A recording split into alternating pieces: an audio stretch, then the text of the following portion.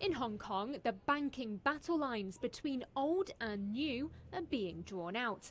It's just the latest Asian financial hub to roll out licenses to so-called virtual banks.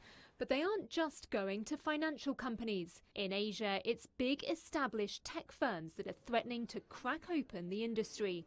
Chinese tech titans Alibaba and Tencent led the charge. Now even Japanese and South Korean messaging apps are also looking for ways to stash your cash. Alan John covers financial regulation in Asia. Elsewhere, the big tech giants are certainly spending a lot of time on the financial services, but more on providing services to existing banks. Whereas here, the tech players are having banks branded under their own names, taking large equity stakes, and making a big thing about the fact that they're a tech company and they're doing banking. One of the license winners in Hong Kong says tech companies might even have an edge.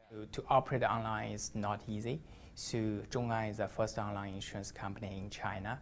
So we had the hands-on experience to handle all this kind of security design so that the user don't need to be worried about the security, the privacy. It would be a big leapfrog for the industry, one that could leave the old giants in Asia behind. From the big incumbent banks' perspective, it's difficult because they've got large amounts of legacy technology systems. It's very hard for them to respond quickly to customers' changing needs because they've been trying to do this for the last 20, 30 years. They're certainly concerned. They're not saying we're all doomed, we give up, we'll go home now.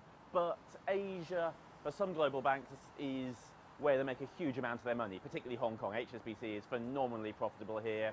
So is Standard Chartered, like less of an extent, and Bank of China, Hong Kong. And so anything that hurts their profitability in Hong Kong is worrying from a group perspective.